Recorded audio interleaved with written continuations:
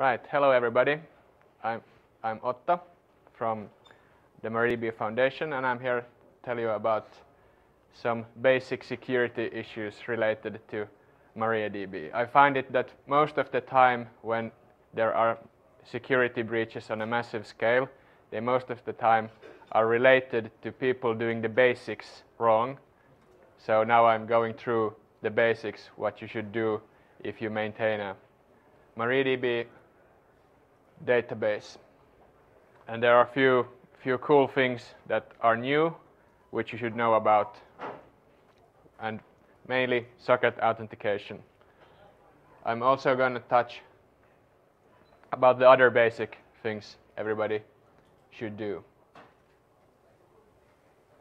And the nice thing about this is that socket authentication is by default enabled in Debian. So if you install a new MariaDB in Debian, you will be using socket authentication directly. You don't need to do anything special. And also, for example, the settings on what connections it listens to are secure by default in Debian. But still, you might want to lax them if you have a setup where you have remote connections. So it's good to know the basics about them.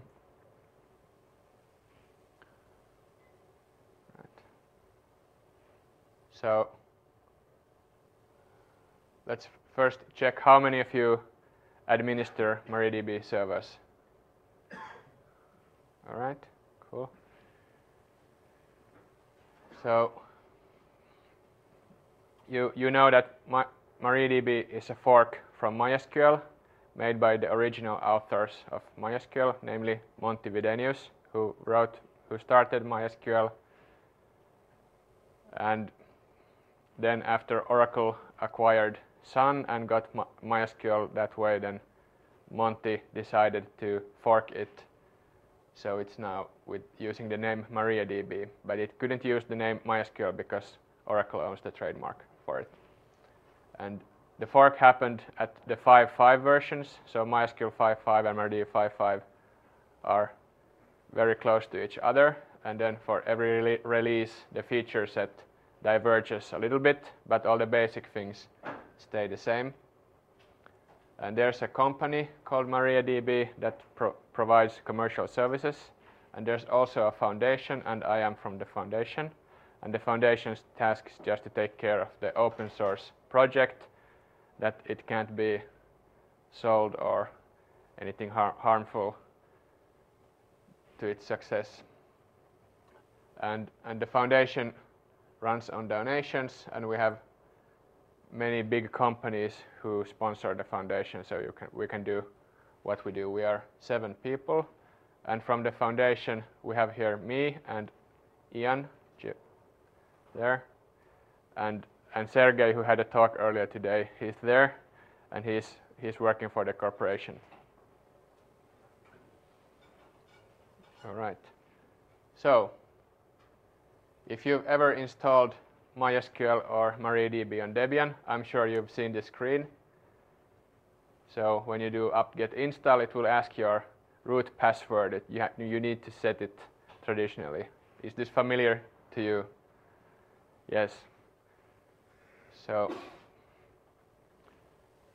when you have lots of hosts to maintain, then this becomes a problem, because first you have some credentials to the host itself, so that you can get through SSH or something else to the host. And then you have a second set of credentials to get into the database. And the more hosts you have, the more and more passwords you have. For SSH, you maybe use SSH keys, so that solves it. You don't need a root password. But for MySQL daemon, you traditionally have a root account and a root password, and you need to manage that password somehow. And then if you have tens or hundreds of thousands of hosts, then you use some kind of automation, like Puppet or Ansible or Salt or Chef or whatever. And here's an example from Ansible, from a Galera cluster. and you actually need to set 3 different passwords. You need to set one for the cluster root password, and you need to set one for the Debian maintainer user, and then you need to set one password for the account that is used to make backups from the data. So you need to manage 3 passwords, and then you have all these configuration files that go on every host, and in that configuration file are these passwords, and those configuration files are basically protected only by Unix file permissions. So it's a kind of a brittle thing. And not only is the risk of leaking the passwords in this kind of situation, you also have the problem that the passwords might get out of sync. If you change the password on your system, then you need to figure out how to update the configuration everywhere to get the correct password out there. So all of this is, and then of course you have all these Ansible scripts or Puppet or whatever, and you have that in some Git repository, and you can't have passwords in that Git repository. Maybe you have, maybe not, but if you don't have, then you have some kind of secrets management that then does some lookups or something into a separate place where the secrets are.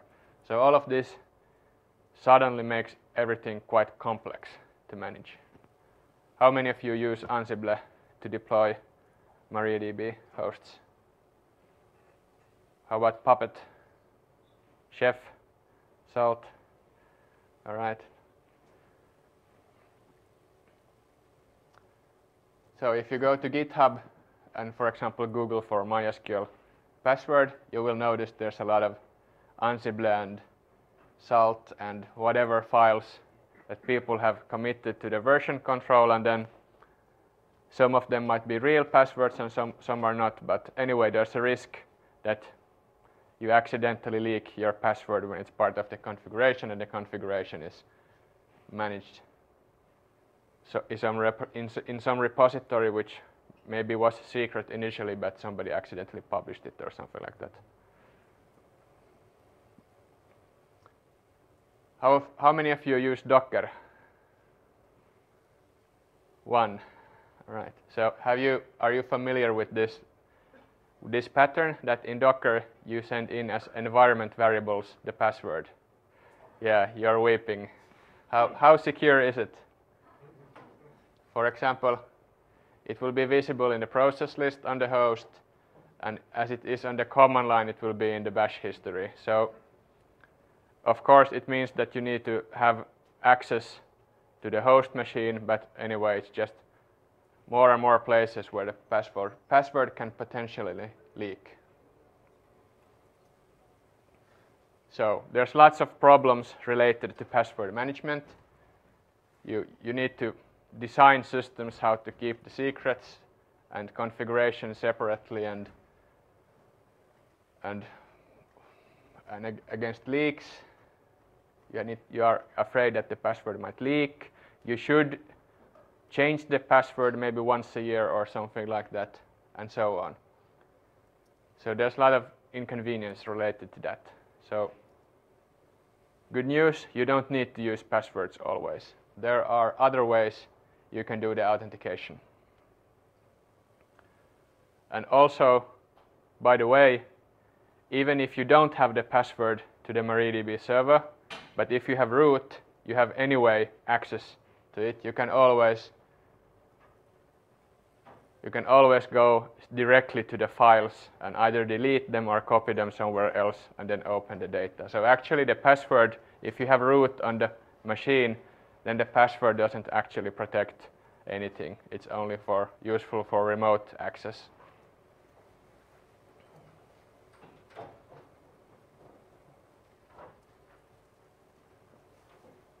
So root on a Debian system anyway has access to everything. So the goal is to eliminate the passwords. How many of you have noticed that there's this debian.cnf file which has this maintenance user and its password in clear text? Yes. So for example, if there are some cron jobs, or even every time the init script is triggered. This is both for MySQL and MariaDB because of historical reasons. There is a maintenance account like this, so that the init script can do certain things.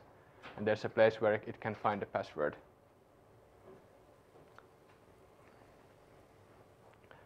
So not only do we want to get rid of the root password, which you as an administrator yourself set when you install MariaDB, we also want to get rid of this password of this maintenance user account, which is automatic and most people haven't noticed it exists.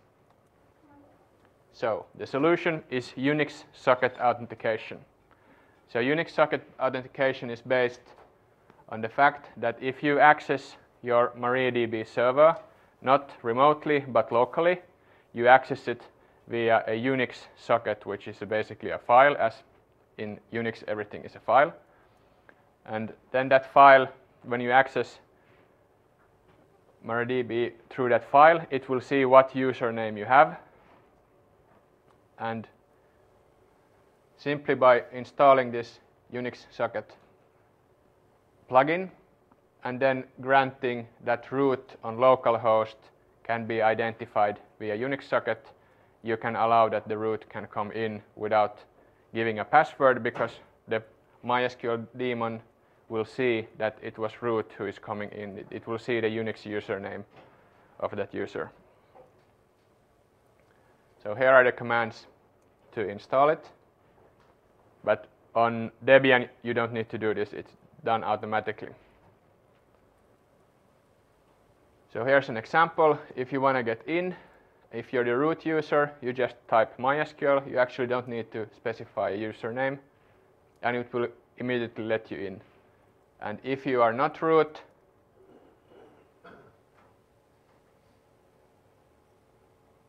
then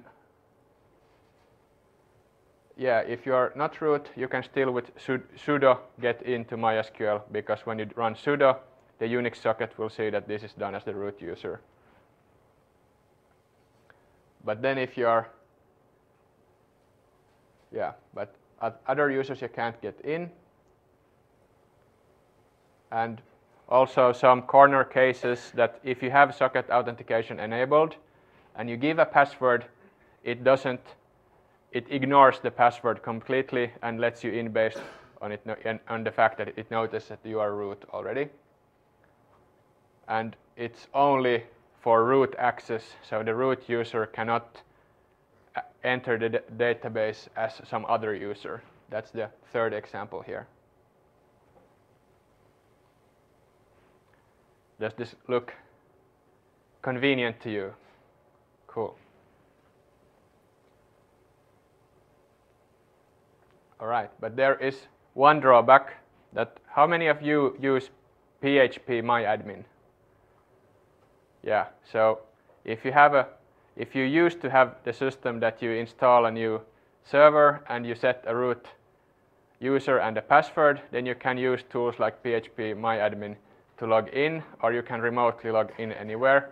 But after you start using this Unix socket authentication, remote connections will not work, because it's not actually the root logging in, but it's the PHP process logging in. So MySQL won't let the PHP process access the database. So this is the drawback. But this is actually an intended consequence, because we want you to have a more secure setup. And the solution for this PHP MyAdmin kind of scenario is that you create a separate user with a separate username and password, and then you can maybe give it full access to your database or limited access to your database, which is much better. All right, so the Unix socket authentication plugin and the root account is activated and installed by default in Debian since Debian 8 and also in recent Ubuntus.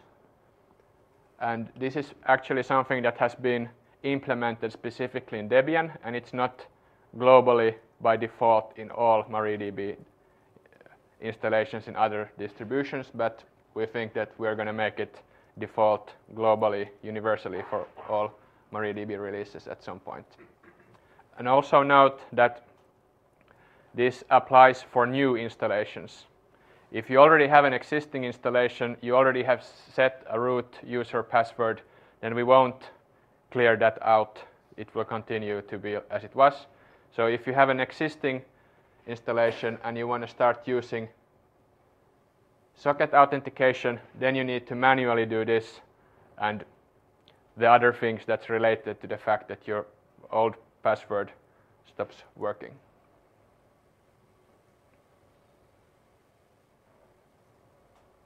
All right, yeah, so this was done.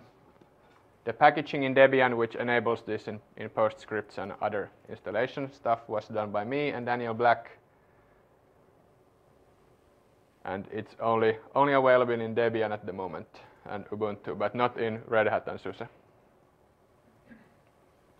All right, so this covers the root case and root. Now you have a passwordless root and all your Ansible and salt scripts and everything. You don't need to define any passwords there because Ansible and salt scripts are run as root, so they automatically have access to the MySQL daemon and can do the tricks and things they need to do. Okay, so and this way every time you do something on the local machine as root or using sudo, it will work. But if you need remote access or something else, then you need to learn how to make new accounts.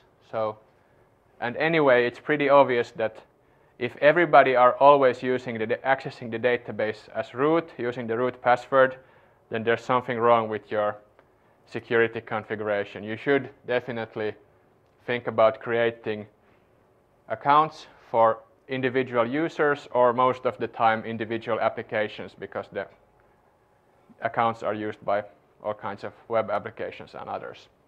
So you should create a separate database for every application and a separate user for every application. And here is the syntax how to do it in SQL. And I will post a link to my slides on my Twitter account after this talk, so you can check out the syntax there, or you can just Google it from the MariaDB knowledge base.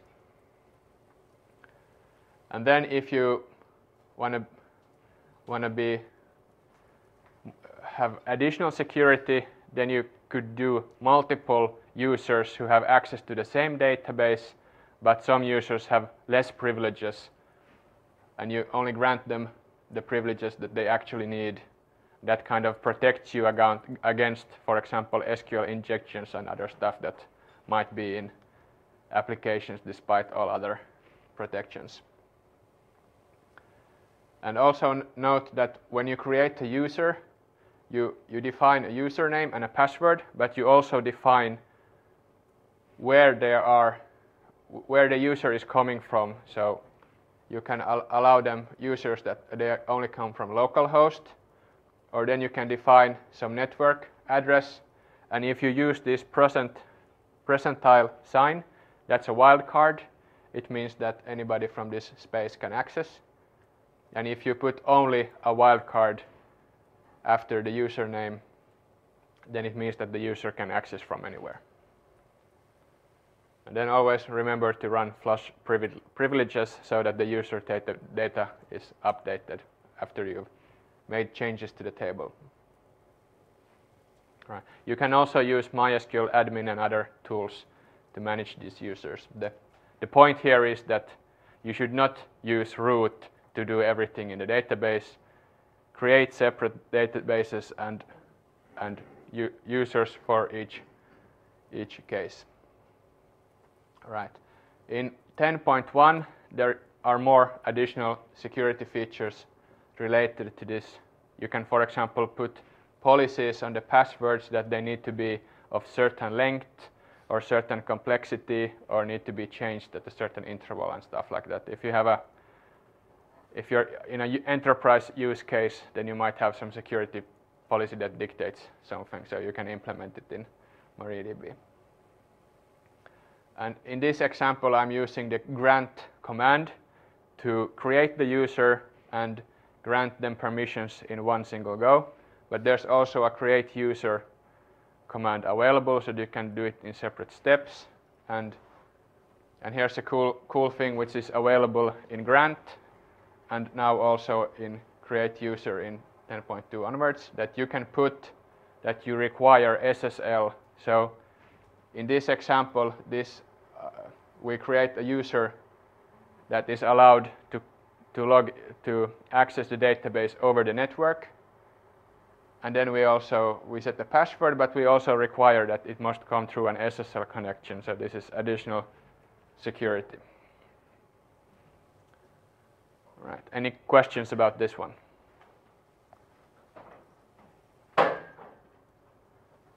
All right. Yeah.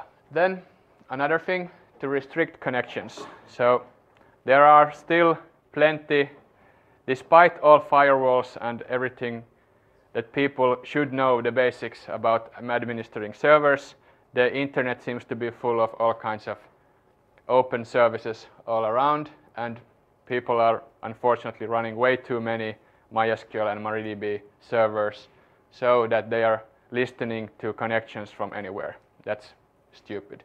So what we have in Debian is that we have this bind address to localhost by default. So that solves that problem. And as an administrator, you might want to change this. So there are a few things you can do. There is this option called skip networking that will turn off whatever is in bind address. It will not bind to any TCP address at all. It will only listen on Unix socket. That's the most secure option you have. But we have this bind address to localhost enabled because that's slightly more compatible in certain situations when there's TCP connections coming from localhost. And if you want the server to accept connections from anywhere, then you can comment out this bind address, and then the default will set in, which is 0000, so that the daemon listens on all interfaces and addresses. You can also put here certain rules, or you can do that on your firewall, which firewall might be a better place to restrict certain networks and address spaces. Right. Do you have questions about this one? No, this is pretty basic, but it's just, this is a very basic thing for anybody who's administering servers, that you need to do this, but for some reason people seem to forget and neglect even basics, so it's good to discuss this quickly. All right. Then the second thing, and this is not enabled by default in Debian. So just like HTTP is an unencrypted connection, if you have remote connections coming in to a MySQL or MariaDB server, they are completely unencrypted. So most of the time those connections are inside the data center and in internal network, so it doesn't matter. But anyway, if you have a cloud environment and maybe virtual servers and you're not quite certain where their traffic are routed and so on, it might be a good idea to enable SSL on these connections, and after that they will be encrypted. This is a slightly difficult thing to do because you need to use OpenSSL command line or some graphical tool like, for example, TinyCA, to create your own certificate authority. And then you need to create a key pair for the server, and then you need to create a key pair for the client. And then you need to sign these with your certificate authority so that they are all trusted within your network. So this is what it looks like when you have all these keys set up and enabled on your server. And this is how it looks like on the client configuration on the remote machine that's connecting to your server. And if you're unsure if the connection is secured or not, you can give this command \s and it will show the server status, and there's a line about SSL. It will tell you if it's in use or not. And since 10.015, MariaDB has had support for TLS 1.2, which is the only protocol that doesn't have any known vulnerabilities at the moment, so everybody should use it. And you can put in your configuration this SSL cipher line to enforce that TLS 1.2 is always used. Unfortunately, for licensing reasons, some people think that OpenSSL is not okay to use with MariaDB in Debian, even if it's okay to use with MySQL. So we don't in Debian have OpenSSL in use, but we have YASSL. The security team might want to review this if this is something that we would be allowed to enable in Debian.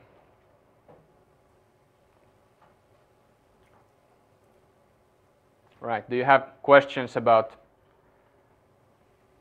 securing the connection? Sergey. Just say that my skull package didn't. Please do use the microphone. Can you repeat my question?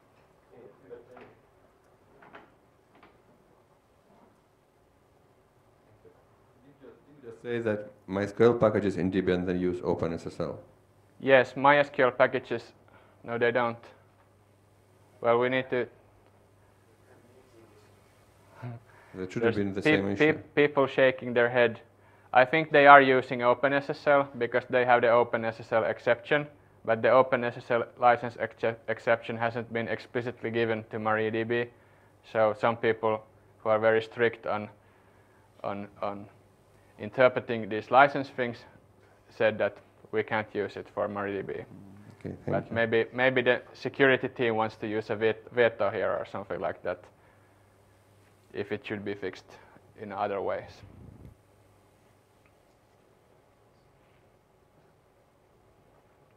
All right, then to the last part of my security talk. So now you have got rid of the passwords, so your management is secure.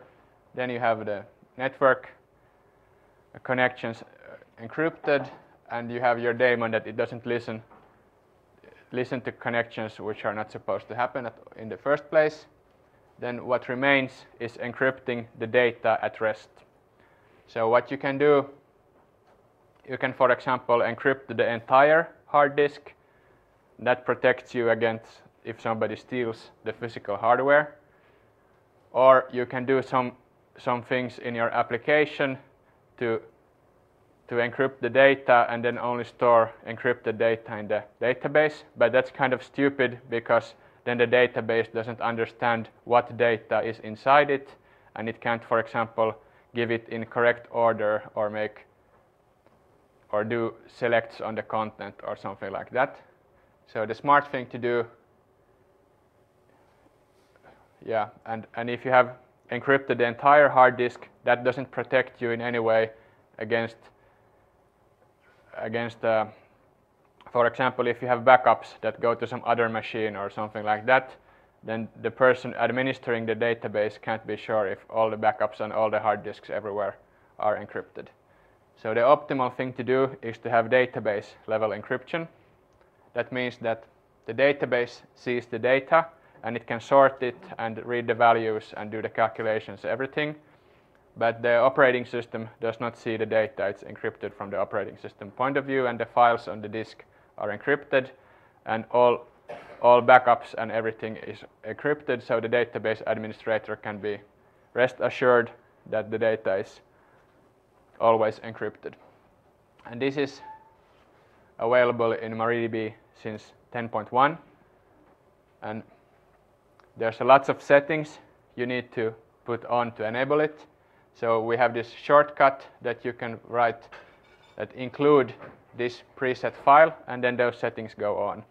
However, that's not enough. You also need to consider key management. Will you have the key in a file? What is the password going to be, and or will you have a separate key server, and so on. And you need to choose if you want to have maybe logs encrypted or not encrypted. Do you want to leak something in the logs to make it easier to debug? And how about different kinds of things? So it's nice to know this exists, and if you're interested, you really need to read up a lot, and you really need to read carefully everything, because in the worst case you shut yourself out of the data if you screw up the keys or something like that. And this was contributed by Google, so it's in production use, at least at Google. All right, thank you. And I will post the slides on my Twitter account, so you can follow me there to get them. Do you have questions?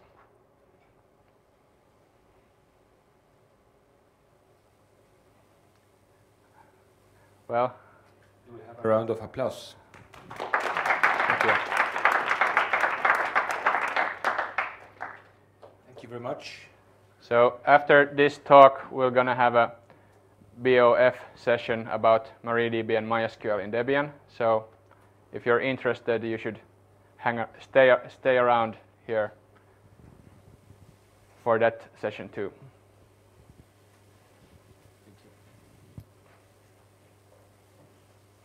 Come on, do you have any questions?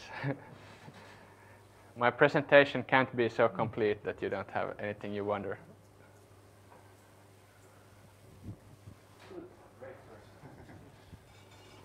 So I just installed MariaDB on a new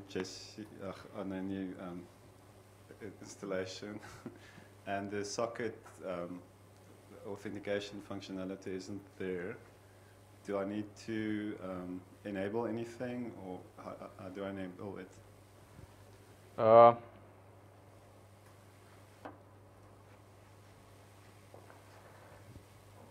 On Jesse, you say?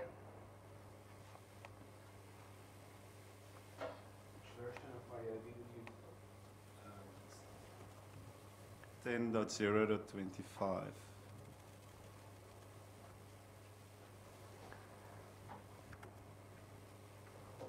I need to double check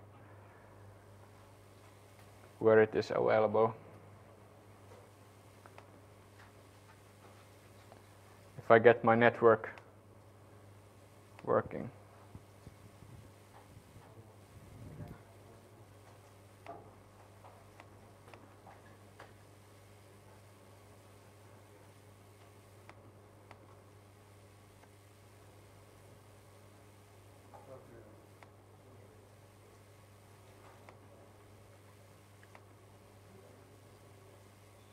Yeah, I don't get my network working now, but it might be that I remember incorrectly and it's not in Jesse yet.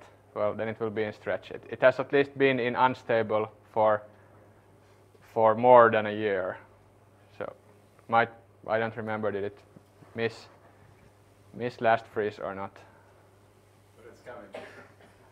It's in unstable and testing for over a year, and it's been in Ubuntu for a long time. Because Ubuntu. A question about connecting with SSL to MariaDB, but well, I guess my question is also to MySQL. Is that around long already? Because I remember that there was a bug with that, but I'm not quite up. So you showed how to enable it now, but has it been around? How long is that around? It has been around for a long time. I don't remember exactly. Maybe Sergey knows better. How long has SSL been available for MySQL and MariaDB?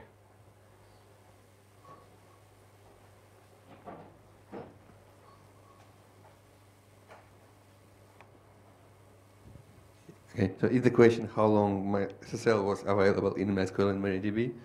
At least since the year 2000. So for a while. Yeah.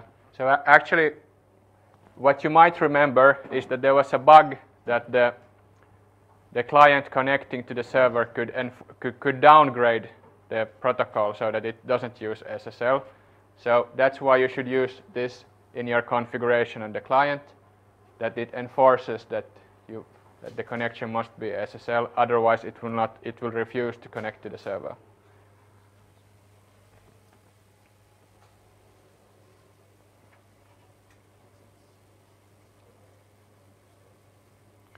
Right. Any other questions?